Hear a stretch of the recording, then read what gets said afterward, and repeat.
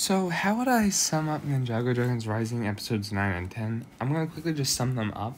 So, if you haven't checked them out, spoilers ahead.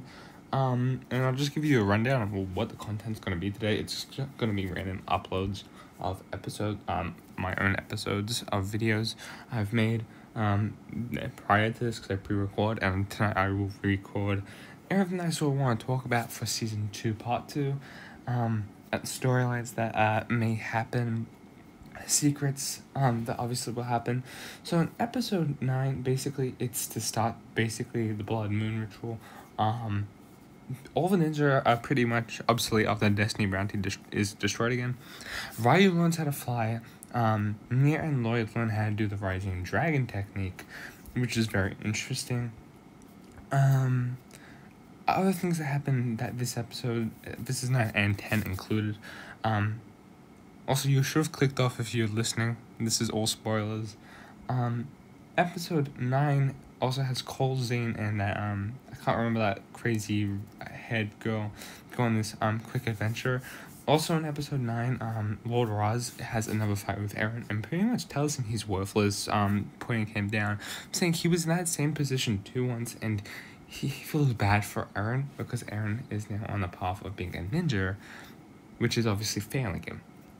Which is obviously a lot harsh to hear for Eren. Pretty much in episode 10, they start the fight.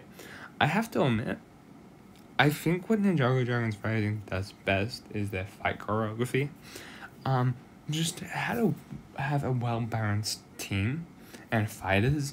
I think also something that I need to make note in this season, especially episodes 5 to 10. During a fight, the ninja do get knocked down pretty bad. So, like, for example, in this fight, Kai and Sora get put down after their mechs get basically blasted. Obviously, that's gonna hurt them because realistically, when you channel your elemental power into it, you're channeling your power. You don't really have 100% full control of it, like when you are not controlling the mech. And I just find that very cool and very interesting that that's a part of what happens. It gets knocked out. They can't get up straight away. Obviously, they're going to be a bit injured. Just give them a second to get back up, and I like this a lot. Now, episode 10, basically, the captives get free. Euphrasia runs. The one creature, because of Kai, one of the Forbidden Five, do become free.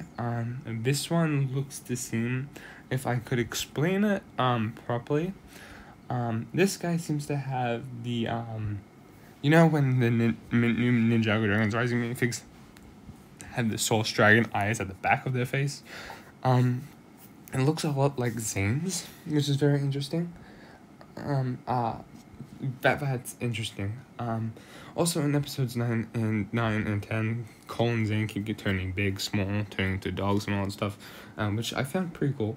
It wasn't that gimmicky. That I don't know if Zane's staying small forever.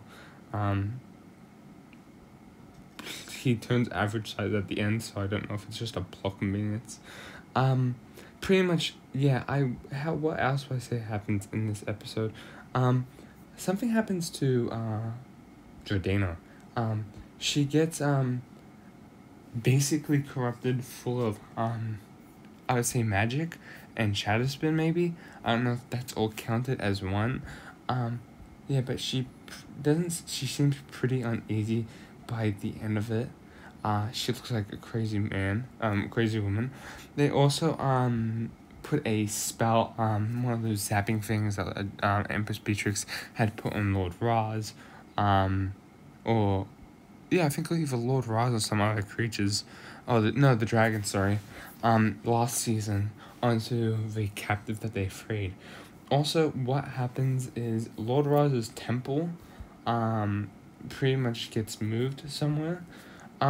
Something what I would have preferred to happen, this might be a controversial thing, what I would have preferred to happen is maybe some sort of spirit aligning and taking all of them and the ninja to a tournament. Might have looked a lot more cooler, but I'm very interested to see what comes next. Something else I should talk about is now our new 3 main characters have a secret to keep. Sora, Wildfire, and Aaron. Sora and Wildfire are obviously capable of fighting, but Aaron's had a lot of pushback this season. So Sora's to save Neil, Aaron tried to do object spinjitzu and it didn't work. So what Sora pretty much did is use her tech power to help sort of align stuff perfectly so Neil doesn't get captured. I think that's a good thing that what Sora did. Wildfire didn't seem too pleased about it, but I think by the end Wildfire seems to be fine. Kai does get captured. Apparently this was supposed to be Euphrasia from Lloyd's Vision, but I'm glad it's not Euphrasia. I'm glad it's Kai because it's giving Kai some character development, and you can already tell it's working. Because when he's already in there, he doesn't seem very happy. No, well, he doesn't seem happy. He seems, I'm stuck here for eternity. Bunzel does say that it's going to only be until the next Blood Moon ritual, and that's going to be forever. But Kai gives hope, because I guess he feels hope, that he'll get out eventually. And I do think by the end of part 2, he'll be free. Or by sometime in part 2. Anyhow, Eagle and Ratu get free from that stone dragon form, which is really nice. And yeah, Wildfire and Neo definitely do feel sad. Obviously me being the sister and Wildfire feeling like Kai is the father mentor. It's a huge thing to obviously captivate. But I do have hope for part 2. It will be as epic as this one. I think this was the episode that just nailed Ninjago Dragons Rising. Let me know your thoughts about it in the comment section. Thank you guys for watching. Let me know if you've seen it already. Peace out.